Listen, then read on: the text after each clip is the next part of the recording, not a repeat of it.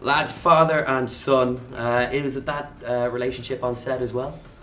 Yeah, to a degree. Yeah, absolutely. I would say, you know, in some... He gave me bedtimes, fed me. Did he read your stories? Yeah, read your stories. I'm not a child. Tuck you in? No. What was the experience like for you guys? Obviously coming into this, it's the second time around for the franchise, but for you guys, first time around. So was that intimidating in any aspect, or were we just completely excited to get straight into it? I, you know, was a massive fan of the first one. So in finding out that I was on board was just losing my mind, because I knew what I was up for, and that we had very large boots to fill. Yeah. What are you pointing at? Sorry, I was just going to point the logo. It's a very infamous logo. Yeah. And I remember the feeling when I got my first official letter through. Yeah. From 300. I actually thought it was out of real blood.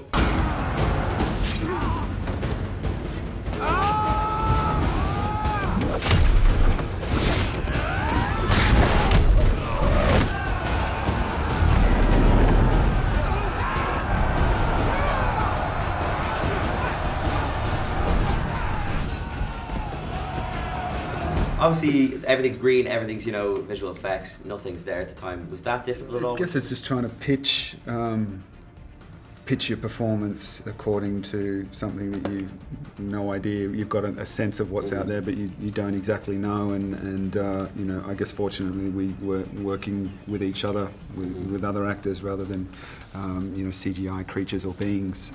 Obviously, you had to work out like crazy for this, I'm sure. Or were you that buff already before it? No? No, what was that experience like for you?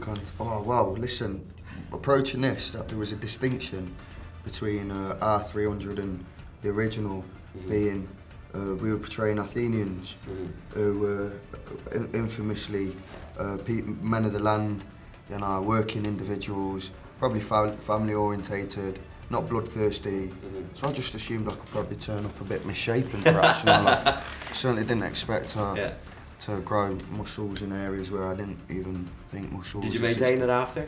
I mean, I try. Yeah. I really enjoyed the combat stuff, the conditioning for that, the flexibility and whatnot, and I can still touch my toes just about. Our show, actually, and I don't know if you know, Home and Away is the biggest show in Ireland. Like, literally, for some reason, it is the highest rating show in Ireland. We are obsessed with it. I don't know why, but it gets our ratings up, which is great. And of course, you played Johnny Cooper back in the day, a notorious villain in some respects because you attacked Sally. Yeah. So, what was that whole experience of Home and Away like? Was that? Oh, that was great, man. I mean, I didn't really get that show until I worked on it, and I saw what they managed to achieve and the amount of time they did and the quality that they managed to do.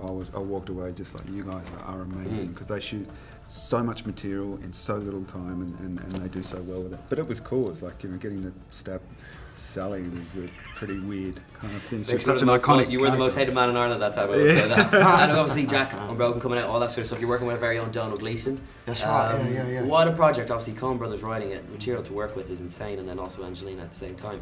What was that whole experience like? Were you pinching yourself? Oh man, yeah. There was a lot of that. Donald Gleeson, though, I speak very highly of. He's become a good friend of mine as a result of the whole thing. And we had Roger Deakins behind the ones and twos, filming us, making us look spectacular.